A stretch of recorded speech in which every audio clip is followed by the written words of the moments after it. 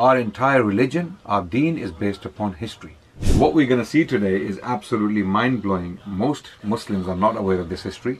They haven't been exposed to it before because they have no interest, unfortunately. Okay. You know the Royal Mint? The only mint I know is Tic Tacs. Okay, not that mint. Yeah, it's like a weed that grows on River Nile.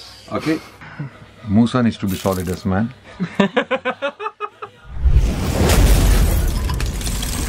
That's a genius.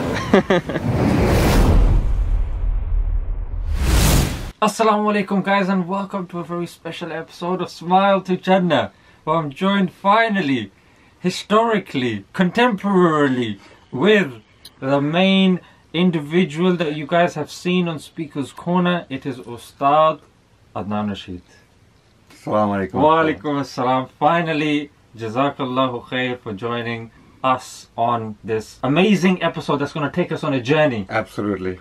A very special journey. There's certain collections and certain points that I think will be very beneficial for your iman, for your faith, and also in terms of if some of you want to pursue this in further studying as well. Ustad has studied a master. You got a master's in history, yes. In history, yes. Subhanallah, Subhanallah. Anything that you specialized in?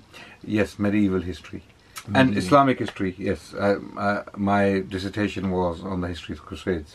Subhanallah, History of the Crusades, yeah. S.A.W. and Sultan S.A.W. Richard and the actually Coward. I studied Richard the Coward and some of the deeds he did in the Middle East. But that's another history. We can talk about it another time, inshallah. But Ustad, I mean, history is a bit boring. I mean, why and how is it something that's motivated you, and why should we bother just staying on the video? Like, why? History is very, very interesting. It is very powerful.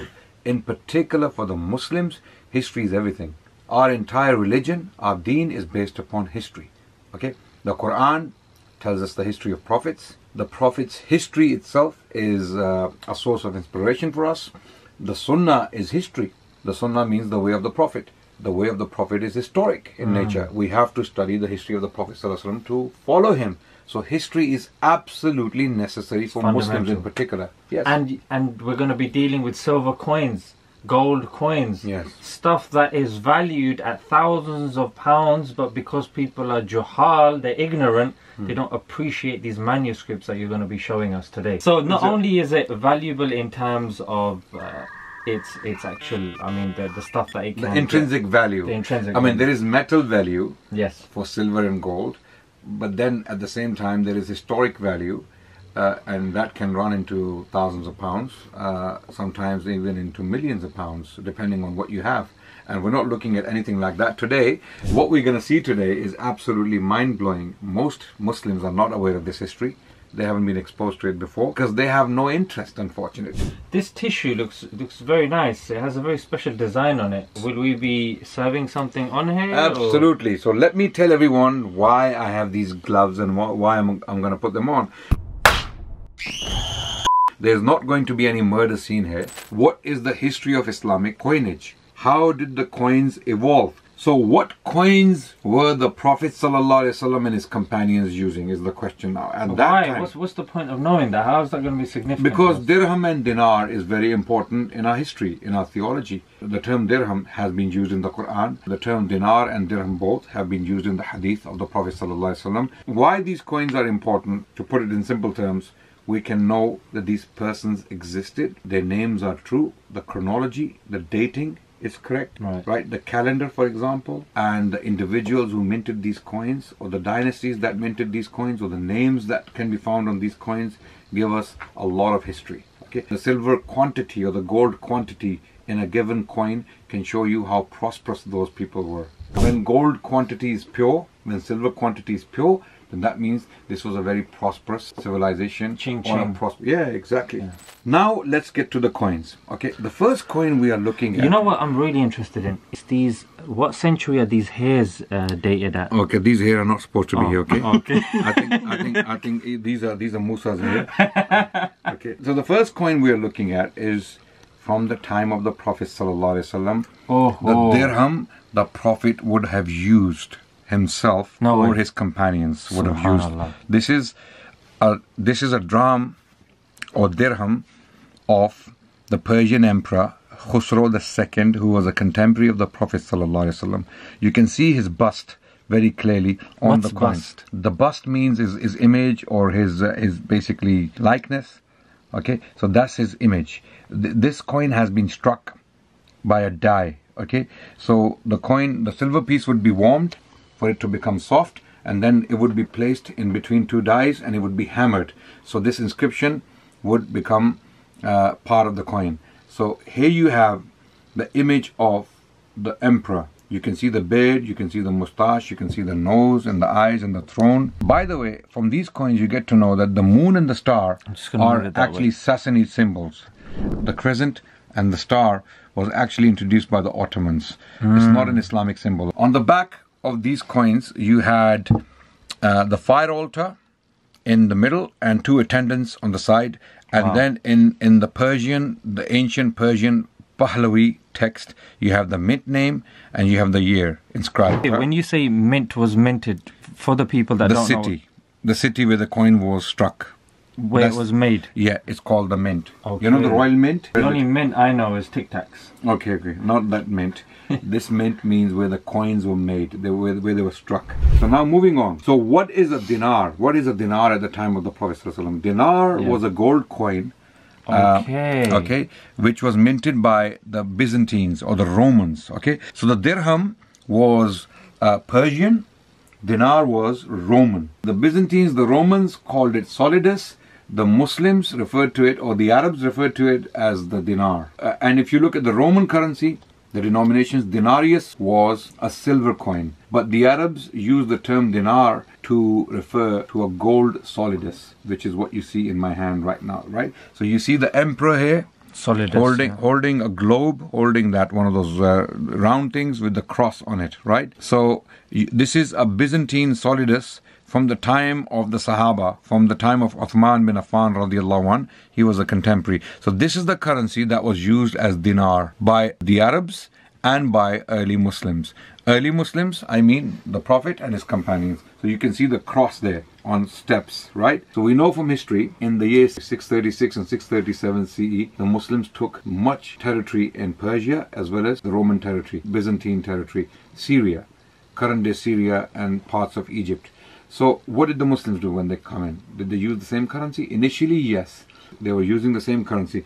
Then what the Muslims did, early Muslims, the Sahaba, they were pragmatic about economic conditions of these lands. They didn't want to introduce something new that the people find it difficult to deal with, right? So instead of changing the currency straight away, the Muslims kept the same currency for a while, and later on they started to mint the same coins, early Muslims, with Bismillah on them to denote that these are Islamic issues. These issues are not Persian Sassanid issues. Rather, these issues are minted by Muslims. So you can see there, the coin looks very similar to the Persian Sassanid coin. Sassanid coin. Now, this one is a Persian Sassanid official issue. That one is a Muslim issue. How do we know that? You have Bismillah and Rabbi inscribed in the margins. So you have Bismillah in the name of Allah, Rabbi. There's a moon and a star there. Yeah, absolutely. So they kept Ottomans. The Ottomans introduced it later. Okay, it was not an Islamic symbol. The Ottomans, for some reason, used the crescent and the star as a symbol later on their flags and things like that, right? And then many countries adopted the symbol, and people think it's an Islamic symbol. It's not necessarily an Islamic symbol. The crescent and the star. Okay.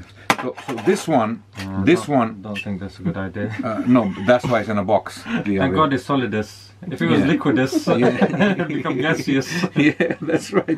That's right, absolutely. So here we have an example of an early Islamic coin. When I say an early Islamic coin, it is proto-Islamic, on its way. The currency is on its way to become fully Islamic. It is not yet fully Islamic. So what were the fully Islamic coins after the coinage was fully, completely reformed? So Abdul Malik bin Marwan, the Umayyad Caliph, who ruled from, subhanAllah, what was his, from 65 Hijri. 65 Hijri to 86. 86. Yeah, okay. Bishan is trying. He's trying his best. Abdul Malik bin Marwan was the caliph for nearly 20 years, and he was using these gold Byzantine or Roman solidus to deal with the Romans. So Muslims were selling papyri from Egypt. The Romans were using it as paper. So what Muslims started to do, they started to put Islamic formulas on the papyri, and the Romans were not. Papyri, for the people that don't know.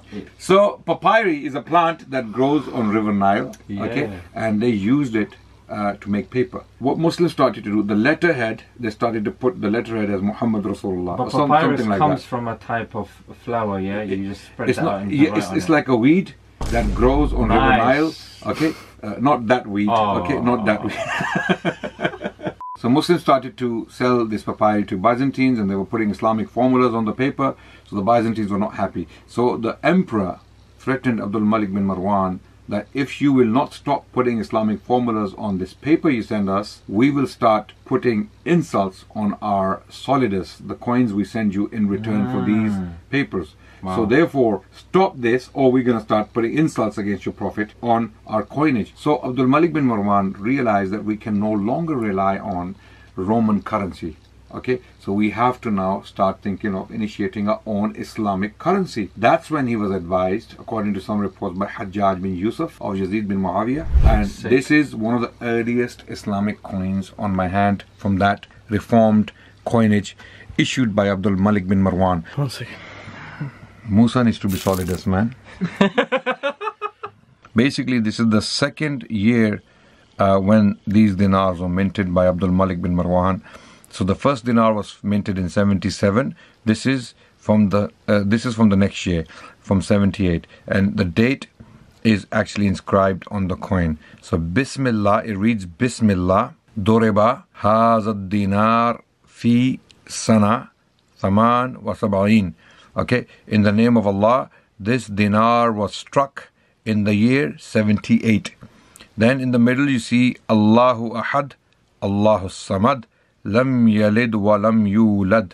Surah Ikhlas from the 1st century of Islam on the coinage of the Muslims. The Byzantine Solidus became the dinar, the Islamic dinar. So when we look at the other side now, the obverse side of the coin, it has La in the middle now, La ilaha illallah wahdahu la sharika lah. That's amazing. The Islamic creed. If you go anti-clockwise again, it says Muhammad Rasulullah arsalahu bil huda wa din al-haq liyudhira wal ad-din kulli. Why were they using these specific formulas? Why Surah Ikhlas? Why La ilaha illallah wahdahu la sharika lah? Scholars actually assert that because the Solidus had Christian formulas on it, there was a cross carried by the emperor. Very Christian imagery was on Solidus. So to counter that, Abdul Malik bin Marwan and his advisors, they came up with this idea to condemn the shirk of Trinity, the shirk of the Trinity, to condemn or to criticize or to counter it. Wow. We will put Tawheed, we will put the oneness of Allah on the early Islamic coins. So this is now a silver dirham, again minted by Abdul Malik bin Marwan. So Abdul Malik bin Marwan replaced the Sassanid dracham or dirham with the Islamic dirham, which was slightly less in weight. Okay, again with Islamic formulas. La ilaha illallah wahdahu la sharika la in the middle. Then we have Bismillah. Duriba hazad dirham bil Basra. Fi sana ihda wa thamanin. In the name of Allah, this dirham was minted in Basra in the year 81 Hijri.